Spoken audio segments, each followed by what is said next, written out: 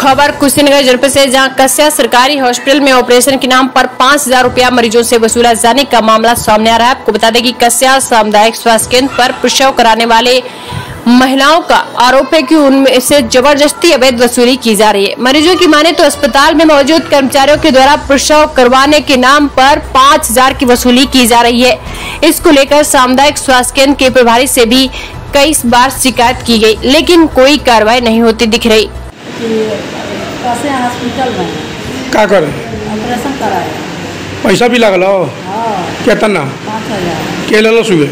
Madam madam जी वाली 5,000 और चटरा को ले बदलाई लगना ही नहीं का बदलाई। का नाम हो तो कहाँ करो?